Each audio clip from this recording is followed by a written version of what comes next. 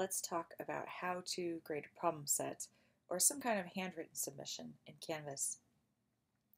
The student's going to submit the file as a PDF, which means that it will come up in the PDF renderer in the assignment. I keep all the rubrics for my problems in TextExpander. So for example, for problem set 1, I have a rubric for problem 1, a rubric for problem 2, a rubric for problem 3, for problem 4, for problem 5. I can execute each of these using this short little command, :p1.1 for problem 1 out of problem set 1.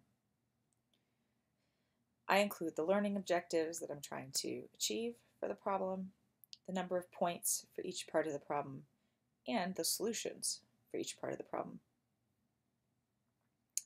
You can achieve the same thing by keeping these in a document and copying and pasting from that document.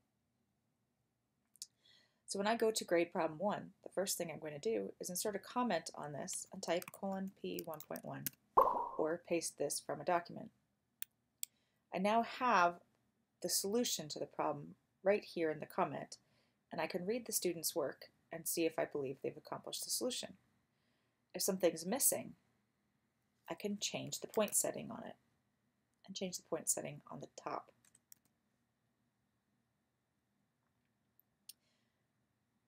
If I don't want them to see all the answers, I can just delete out the ones that I don't think they need to see.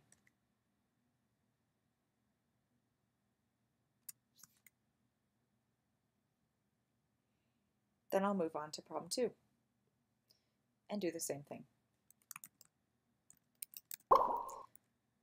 There's a rubric for problem number 2. Go through the same process, decide how many points to assign for each. Again, the answers are right here, so I can see them quickly, and then I can total up the points at the top. As I go, I typically type the number of points in the assignment comment. So that one was worth 2. Let's say this one is worth 5.